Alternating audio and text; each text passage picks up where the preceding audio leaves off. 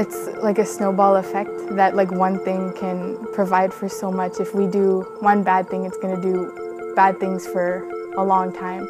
If we do good things, then it's going to, it's going to become the normal thing, right? That we have a solar-powered high school, that could be the normal thing in Canada in maybe even like a few years.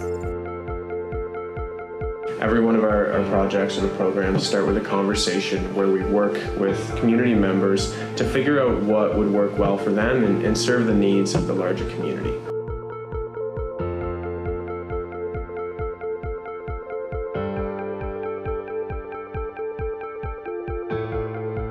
The greenhouse was just going to be a natural fit, kind of a tool to kind of augment what they already have going on. And a big part of kind of the whole program as a whole was having the 13 students build it. They build one of the design projects, kind of a larger one, but now they're kind of starting their own.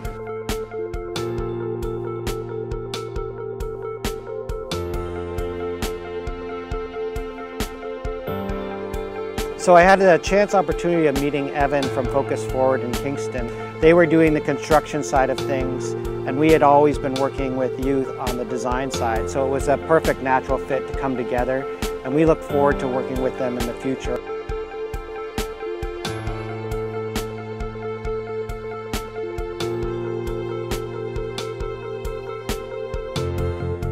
So it'd be nice to have another spot for people to perform, do their thing. It'd be like bleachers on the side, lights so you could like play at night, like just do everything.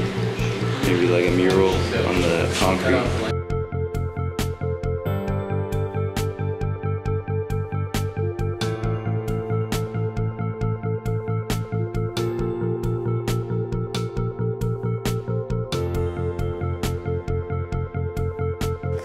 So working with the Wikwemikong youth was really special for number 9. We do feel like design has the ability to create dialogue.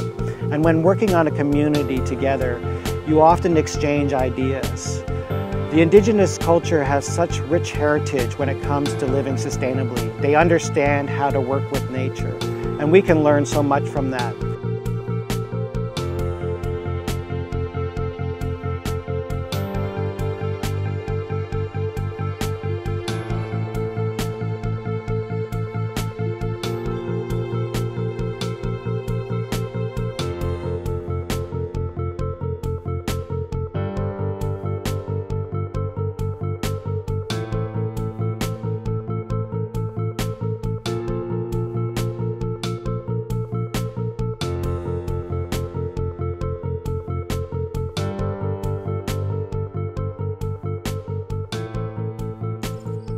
Like a really disrespectful way to live if you just, like, you know that there's something wrong but you don't do anything about it.